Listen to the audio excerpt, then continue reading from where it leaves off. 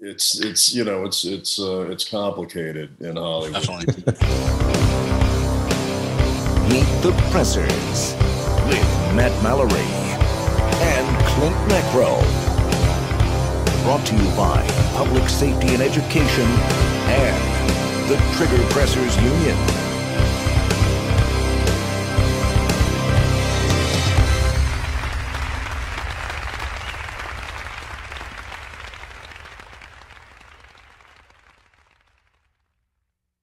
This episode is brought to you by Steel City Ammunition. Can't find ammo? We've got it. We'll ship it and our prices are fair. Mountain Man Medical. The right medical training and gear should be accessible to every American. Mantis. Mantis X helps shooters suck less. Meet the Pressers is also generously supported by other fine companies, ranges, and our Patreon members. Thank you. Hello, this is Meet the Pressers. I'm Matt Mallory, and this is my first time guest co-host, Mr. Craig DeLuz. It's awesome to have you, sir. Why don't you tell our viewers and listeners a little bit about yourself so they can get to know you? Well, first of all, Matt, let me just say I am just so honored to be your first. This is a pleasure. I really, cover your eyes. I know seriously though, I really do appreciate you inviting me to come on and be your first guest host, and especially considering who we're going to be interviewing today and what we're going to be talking about. It's a real exciting time. So for those of you who do not know me, my name is Craig DeLuz. I've been involved in the gun rights movement, since I want to say about 2012, 2013. I was the legislative advocate, the chief legislative advocate for the Firearms Policy Coalition, as well as the host of Morning Coffee with Craig. Now I also am active with a group called 2A News. You can find us at 2anews.us, where we promote Second Amendment news throughout the country, as well as I host a program called The Rundown. And The Rundown is a program where it's a Monday through Friday. It's at noon Pacific, and I want to say 3 Eastern, Monday through Friday, where we talk about 2A news and conservative views. And it's an opportunity for me not just to talk about gun stuff, but to talk about political stuff. And, seeing as how I am a card-carrying member of the vast right-wing conspiracy, I like to talk about politics or conservative politics as well. Dude, I've been active in politics for about 30 years. I've been doing stuff like this, talking about news and politics for almost about that same amount of time. So it's a pleasure to be here with Matt and Meet the Pressers. And I'm just so honored to be here with you. Yeah, well, I'm excited to have you on. I'm excited to have our guest on too. So let's get to it. So we have some awesome guests here. Max, I've been following you for a while, and it's kind of funny because my wife and I will watch a movie. We'll just pull it up. This looks like a good movie, and we'll start watching it. Next thing you know, boom, Max pops up in the movie. And I don't know how many times I've emailed you and said, hey, I just saw a movie that you're in. Very true. Very true. I do pop up. Yeah, I think the most recent one was you were on a train tracks in an RV after just waking up drunk or something, and you got like obliterated. And that wasn't a movie. Unfortunately, that was the end of you in that movie, but we still finished watching it, of course. But Yeah. So Max, we also have Mike and Chris here from the Manson Brothers, a movie you guys have coming out. And tell us a little bit about it. Tell us about the movie, when it comes out, when it premieres. You guys want to start? Go ahead. Right, Chris. So the film is about two brothers who were a aging tag team from professional wrestling. They've kind of gone past their glory years, and now they're back trying to kind of living in the independent circuit. They make their way back to New Mexico, where they have a buddy who's taking imported black market PED. There's a little protectionism in there. Yeah, exactly. That creates a mutant rabid zombie virus, and we have to lock down the arena and make sure that nobody gets out, so there isn't a pandemic, which seems to be a hot button word these days. So we're trying to prevent that, and hilarity ensues from there. And it comes out September 10th on iTunes, Amazon, Vudu, streaming services everywhere, and video on demand. And it's we also have a limited theatrical release in about 10 cities. You're right. Now you said by Max. Now you said voodoo, and it made me think of woohoo. Was this invented in Wuhu, China, or no? I don't think there's a correlation there. Okay, just checking. I mean, There's Wuhan. Wuhan. Woohoo. Yeah. I didn't know there was a Wuhu, No. China. Boo-hoo, boo-hoo. Woohoo is what you say when you go to a strip joint. So Not me. Many years. A lot of other people. This is a balls to the wall comedy. It's it's a crack your beers, kick your dogs up, sit back, enjoy the show. There's a lot of buffoonery. There's a lot of horror elements, but it's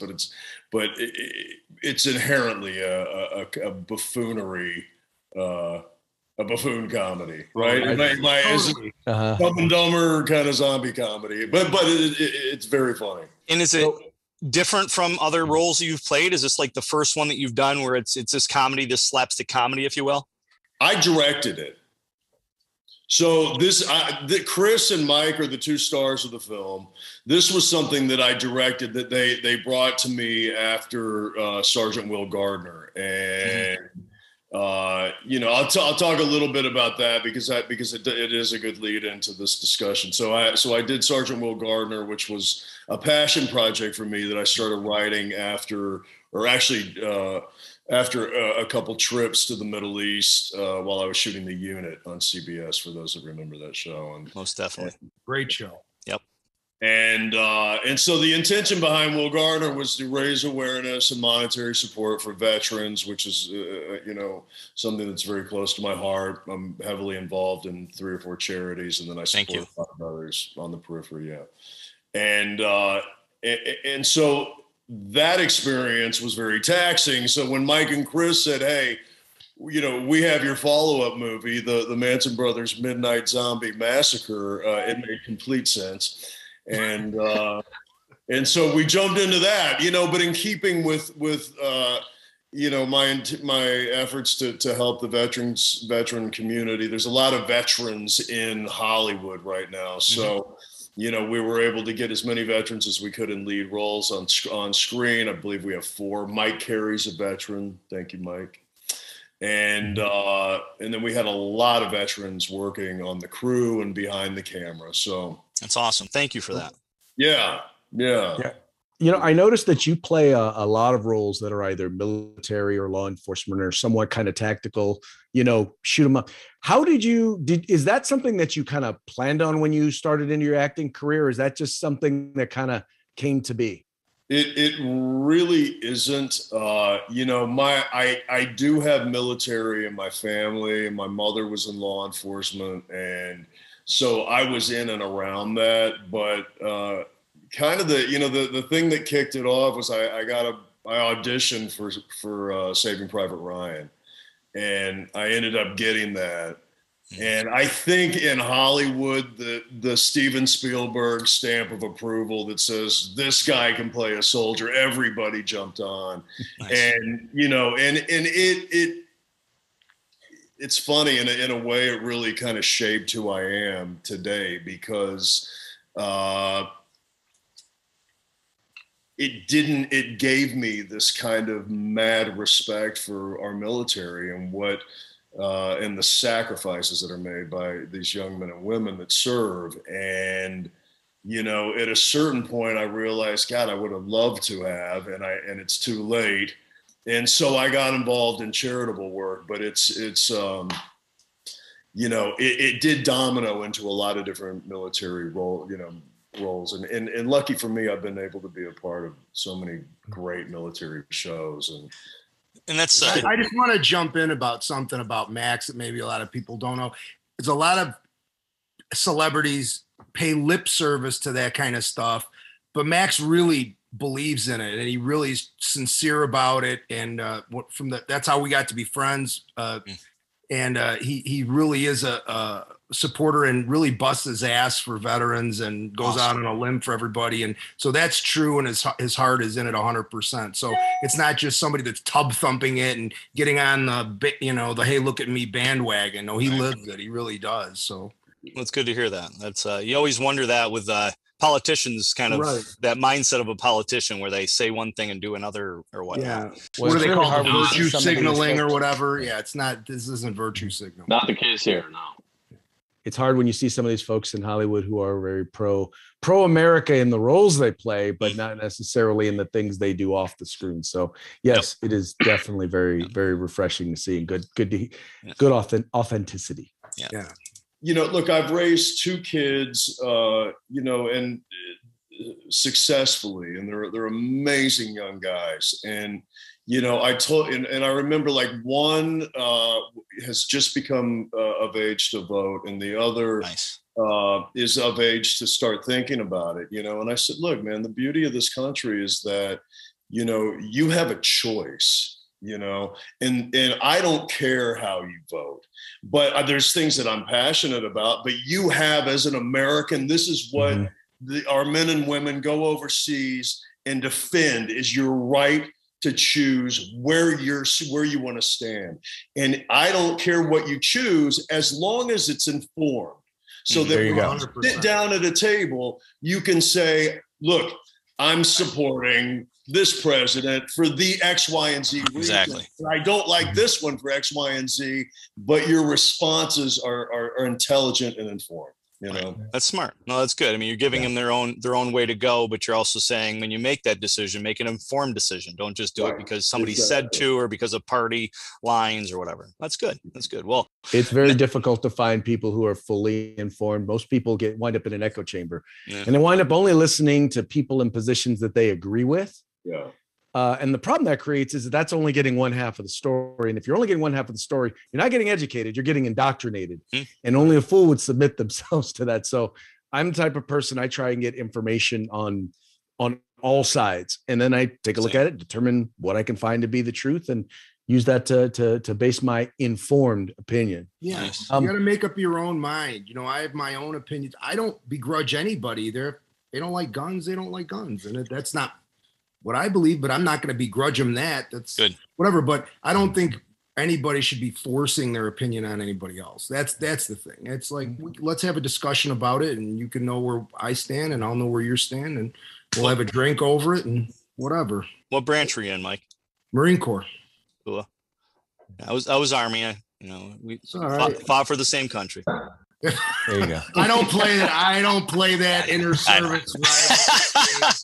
I just you would not believe why, because I'm not quick-witted enough to and witty banter. If they're like, "I a crayon eater," I'm like, "Yeah." Oh, it's funny. I heard that the other day. Our son's in the Navy. Our son-in-law's in the Navy, and he had said that something about crayon eater, and I was like, what? I haven't heard that term. I gotta be honest. So I got out of the Marine Corps 31 years ago. Wow. I never heard the term crayon eater until Randy Couture called me a crayon eater. And I was like, how does he know I ate crayons in grammar school? Who told him? Like, I was going to call my brother. I'm like, did you tell Randy I ate crayons? Oh, hey, by the way, we had like 2 of the actors in this movie, for those of you out there that are fight fans. So obviously Randy Couture is in the film, and he's fantastic. And like I said, he's a veteran. And, but Baz Rutten is also in the movie. He's amazing. He's so funny. You never seen him like this, and you never seen Randy. So funny, and he's so talented, and and really, I mean, if you're a fight fan, you have to see these guys play these characters, because you've never seen them in form like this. It's a gas. It's That's so cool. funny. They're so good. Really. Hey, let me ask you guys. I'm sorry. Too, I just have to say, I guess I'll call myself a bystander from a military perspective, because I wasn't in the military. One of the funniest things was listening to all the guys who are in different branches of the military barb each other all day long about those things. I would sit back and laugh the most at that all the time. It was when everybody would call Dave Meadows, who was a decorated Navy SEAL, and he'd come in and everyone would say, "Hey, sailor," it was I always thought the funniest thing, Hey, let me ask you guys. So one of the great things about doing comedy is like the opportunity to actually not just go with the gags that are in the script, but to actually just stuff that just pops into your head as you're filming, and stuff that different actors come up with. Was there a lot of that going on this film? I think, yeah, there absolutely was. I think one of the things that made this film funny, or at least I think when I see people watch it, they think it's funny, is that the humor was really, I don't want to call it unintentional, but it was a lot of just kind of banter humor between guys. And that's a lot of just kind of about, like, there's oftentimes Mike and I are back and forth, or Boss is back and forth with us a few times, where it, like you're saying, we're kind of just going at it and seeing what works. And we did a ton of rehearsing of it. Max was, one of the great things I have to say this about Max is as a director, we did a ton of preparation for this thing, particularly with, I'm the least experienced of anybody, and Mike, Mike's got a lot of experience, but not like a lot of the other people in the cast. So we really worked on, kind of the timing and the beats and that kind of stuff before, which was one of the things that Max stressed so well. So that was a lot of prep. But it really carried over well into kind of the stuff that you're talking about too. So, but also too, it was very organic. And as a director, like Max was great about giving everybody the latitude to sort of explore that stuff. Nice. And even he would be behind the camera and we would do something. And then he'd be like, hey, wait a minute, I got an idea. Let's try this. Or the three of us would be sitting around in between scenes and we'd be like, hey, it would be really funny. And then somebody would say it and we'd be like, oh yeah, let's try that. And that was really great because it was really organic. And that's, when you're sitting around talking with your buddies, in the locker room or next to your fire pit or whatever, and comedy just happens that way. And I think that's sort of where ours is a little different because we're not telling jokes, it's more in like that's a lot of unintentional humor. How in the world of wrestling, the costumes are very flashy, elaborate, flashy. Yeah. Yep. So, these are all wrestlers and we have these guys in these crazy costumes. I mean, and like, for instance, they're like one of our veterans that is one of the leads in the movie. His name's Luis Bordenada, and he was in Sergeant Will Gardner. And so he's in the film, and they're preparing for this big Halloween match. And the guy that runs the venue says, hands him a chorizo outfit, right? And makes him and says, you got to wear this. And he's like, no, I don't want to wear it. No, you got to wear it. And so we have he's dressed up like a giant chorizo outfit, but he becomes a zombie. And it's one of the most brutal attacks in the movie, but just doesn't play the fact that he's in a chorizo outfit. You know what I mean? So it's like comedy gold. It's not politically correct. It's it's really out there, crazy, wacky comedy, and which I think your audience is gonna love, man. Cool. But yeah, and it's fun. But so it's really like it looks like it's broader than it is, and everybody played it very serious. Mike and Chris play two complete dumber idiot like brothers that are just brilliantly unaware of what's really happening around them. Thank you. It's awesome. That's awesome. So my wife says that all the time. You're brilliantly unaware of anything going on around. That's funny. Or am I acting that way? So, Mike, I got to go back. When Randy Couture said that you're a crayon eater, did you like brush it off? Did you arm wrestle him? Did you go to the mats? Right okay. Yeah, I just wonder, like. No, I laughed because I figured, I had not heard that before, and then I found out that it was really very widely used, and I'm like, man, where was I for 4 years? I never heard that, and then every year after that. No, and he's awesome. There was a lot of busting of chops behind the scenes, and nobody ever took slight to it. The best set that way. Yeah, we would bust each other's chops from Max on down. And do you find that the guys that could just like break you with an index finger are always the nicest guys? Yeah. I mean, he is the sweetest dude I've ever met. 100%. Most gracious guy. Boss will kill you. Boss Randy will kill probably you. would let you go. Yeah. But he's another one. No, he's so nice. They're both like the most unassuming, gracious, sweet people on the planet. They will kill you. But I have to tell you guys a story. This is my favorite story from set. Wasn't even actually on set. I had the most confident moment of my life while shooting this film. And for those of you who don't know, Mike Carey, we wrestled together professionally many, many years ago. In his prime, I would have taken Mike Carey against any human being on the planet in a street fight. So I mean that, and that's not hyperbole in any way, shape, or very form. kind. It's 100% the truth. The first time I saw Mike Carey, when I walked into a wrestling locker room, I almost quit right there and turned around. Because I was naked. No, that was half of the reason. But so we're out to dinner one night. Goodness. In Santa Fe, New Mexico, and it's Randy and myself, and I think DB Sweeney was there. There were a couple other guys. And again, I mean, I was a wrestler, so I feel like I can handle myself whenever I would possibly need to. But we come walking out of the restaurant, and Santa Fe has a very bad homeless problem, which a lot of cities do in America these days, which is a whole different topic, especially when you live here in LA. And there were probably 16 guys in the middle of the street, and one of them was running around screaming, "I'm gonna kill all you fuckers!" He's just going crazy. And I remember thinking to myself, I'm not at all concerned, and I walked right through the middle because I thought, I've got Randy Couture and Mike Carey with me. What do I have to worry about? It was absolutely the most confident moment of my life. I will never forget that as long as I live. You were behind the garbage can. You were a Randy and Mike sandwich. Got it. Yeah. They were probably like, "Where's this guy leading us?" Lambs to the slaughter. Now, was any of this backstage antics and stuff, any of this recorded that's going to come out on like outtakes or behind the scenes, or that'd be funny? That'd be like, I don't think so. TMZ. We were such a tight budget. TMZ. We didn't have extra video. We didn't have the time. Gotcha. I do think people should follow us on social media because the antics will ensue. I promise. And we're notorious for putting them out.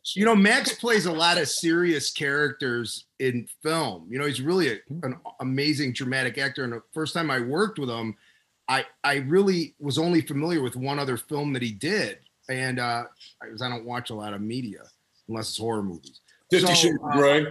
What's that? 50 Shades of Grey. No. Oh. No, Red I've seen everyone 4 times. Red Belt. So when I met him, Blue Pill. When he was acting, he's really an awesome actor, and he has this gift of underplaying everything, which is awesome. Cool. But what most people don't know about Max is he's an absolute goofball, and he's really funny. So comedy maybe was a different thing for him to direct, but it was a very natural thing for him to create because he's just a funny guy. All you have to do is spend 10 minutes with him and you'll be laughing your ass off. So yeah, it seems like in every movie I see you in, you play an angry dude. I'm like, you've smiled more in this interview than you have in probably every movie I've seen you in. It's true, man. No, I don't know. I wanted to bring some of that, like one thing that I've noticed with them in the military is that there is, and law enforcement, is there's so much comedy. And I had this, like, I got invited on this there were in LA, this is like years ago, they were serving like 37 warrants simultaneously. They had all these all these branches of law enforcement met in this parking lot. There were probably 200 guys out there, and there were like, I think 37 drug houses in and around LA that they were hitting. Synchronized, right? And they let me ride along. I don't know how I get invited in on this stuff, but I put on my Kevlar, and we were hanging on the side of this armored vehicle heading into South Central, and these guys are telling jokes, and like, I mean, it was and then literally turned the corner, and right as we got onto the block, it just got really serious, and they went straight to work. Yep. And but the comedy is so important and prevalent in that, in combat, and as I understand it, and in police work, It's kind of like if you watch MMA fighters, especially like can't believe I just forgot his name, but they'll sometimes punch themselves to get them all get themselves psyched up. Kind of like that with the comedy, kind of takes away that seriousness, because you got to be serious in a second, more serious than you've ever been, to make sure that you and your brothers and sisters can make it through that situation. So it's kind of just that, that mindset, take your mind off for a second so that you can, relax and then turn around and kind of like you did with a movie. You went from the one movie to this movie. You went from really serious to a comedy. But maybe I'll lighten up a little bit next time I'm putting on Sound Range. Yeah. I think though, even like I was a fireman for 15 years after the military, and I think we use comedy you use that to get through bad situations too. Yep. You guys know I've never been in combat militarily, but I would assume that would, sort of, be a tool for that as well, where it's like, hey, we don't want to deal with this right now. Right. Let's, especially if it's a kid or something like that, and you have to lighten it up. Otherwise you're just going to implode. Yeah, right. Exactly. Well, there's two ways to go: drugs and alcohol, or comedy. Those two things can 100% make you or break you. 100%. 100%. Very true. So any tidbits, any spoilers, or maybe not spoilers, but any thing you can tell us from the movie that our viewers and listeners might get that they wouldn't get until they watched it? Let me see. Can you read the PR? I think everything's pretty up front. We don't hide anything. What separates? There's a sequel in the works, so we make it out. There's a sequel. I like that. I like that. Not all of you make it out, though. No. Max, what were you gonna say? No, I was gonna say you're a horror fan. You should talk about what separates this from other horror films. I think what sets this apart from other horror and horror comedies, because there have been other ones. There's numerous ones. Return of the Living Dead, April Fool's Day. You can name a dozen of them. I think the difference between this one and other ones is the way that we present you the comedy, right? So this is not like so Max keeps using the term off the wall, which is completely true. The comedy is it's ludicrous, but we play it as if it's really happening. So we're not giving you I'm trying to think of a good word for it. Like it's not slapstick. No, it gets a little slapstick, but okay. It's not in a ridiculous setting. It's just like as if this were really happening, these guys might be saying this stuff, or this actually might happen. But I can't. I keep going back to Dumb and Dumber because those guys. It's a classic, man. Yeah. But Mike and Chris are that good thank you, but dumbing it down for this film, and and if you like Dumb and Dumber, or if you have a sibling, so it's these brothers and they're constantly bickering, something really serious is going on. And all of a sudden these two guys are bickering as if nobody else is in the room or involved. How brothers or sisters for that matter, siblings in general, will start fighting. And there's you'll be in a room with people like at a holiday event or something. And they don't give two shits. They're going to carry on what they're carrying on with. So that's sort of it. But I think it's also the way Max directed it too.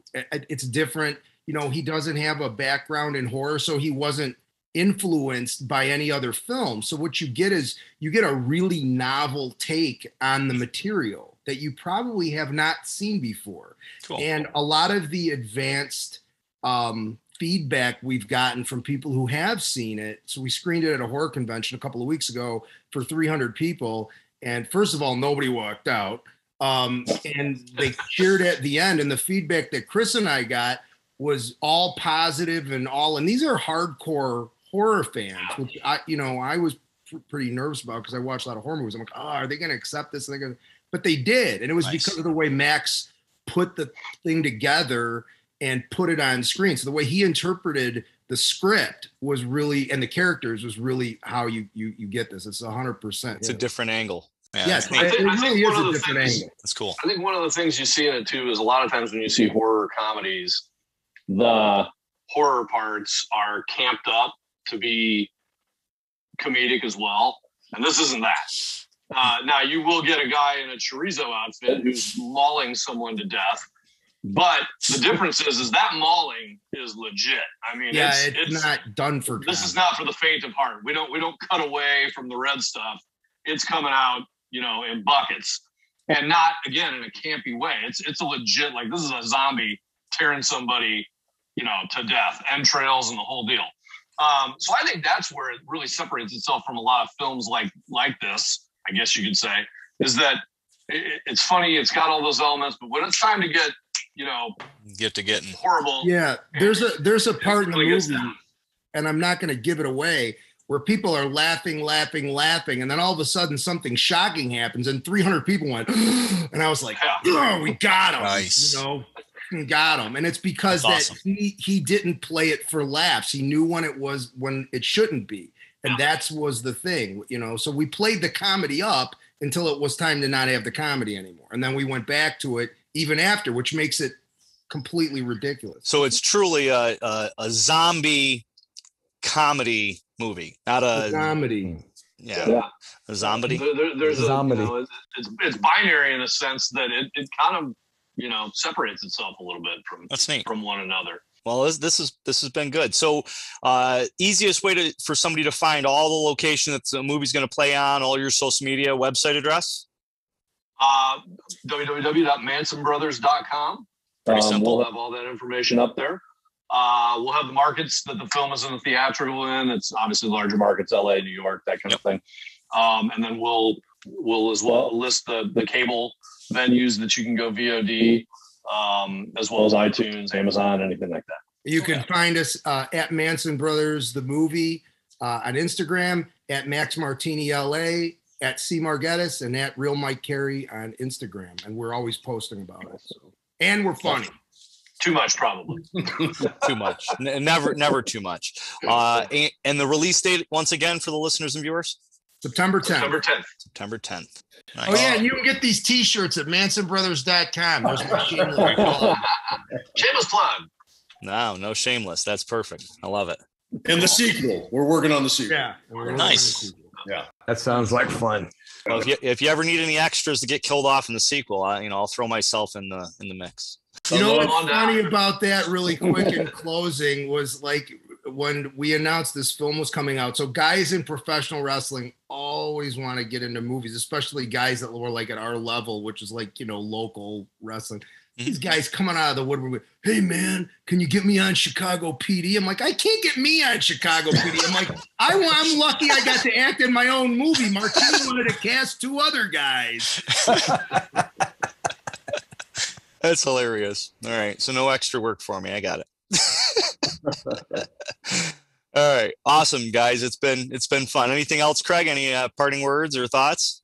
No, just, I'm excited that my IMDb will include a credit with Max Martini. There you go. Yeah. Come on. Yeah. Come on. That is the best of the best. And let me just say in closing that, Chris and I are amazingly grateful to Max, because without him, none of this happens, really. Wow. And he did it out of friendship, more than he did it out of,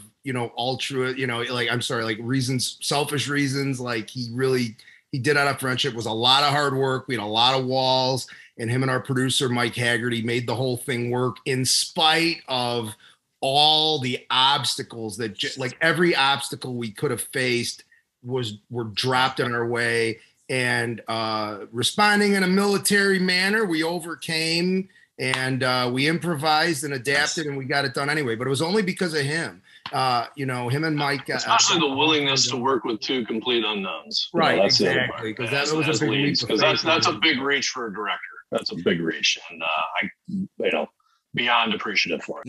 This is something reminiscent they say in my classes. There's nothing in this world worth dying for other than somebody you love. So, relationships is why we're here. All the tangible shit you can't take to the grave with you. So 100%. Tangible stuff. Nice. Chris is going to be this huge star, and Max is going to be like, Chris, can you get me a movie? And Chris is going to be like, I don't know if I have anything for you. Bad, so it won't matter. But that will never be the case, I can assure you, for a lot of reasons. It'll never happen. Cool. Well, it's been a pleasure, guys, and hope we can get Craig, you guys thank you so much, man. Thanks, Craig. Thanks, Matt. All right, kids. Thank you again. Stay safe, guys. We'll talk to you later. Take care. There's lots of sponsors that make this show possible, like Mountain Man Medical. Check them out and give them your business. This episode is brought to you by Steel City Ammunition. Can't find ammo? We've got it. We'll ship it and our prices are fair. Mountain Man Medical. The right medical training and gear should be accessible to every American. Mantis. Mantis X helps shooters suck less. Meet the Pressers is also generously supported by other fine companies, ranges, and our Patreon members. Thank you. Thanks for watching or listening to our show. Make sure to like, comment, subscribe, share, click that little bell thingy so you know when the next episode's uploaded. Support us on Patreon. Come to one of our classes. Host us to come to you and do one of our classes at your location. And until next time, Adieu. Thank you for watching Meet the Pressers.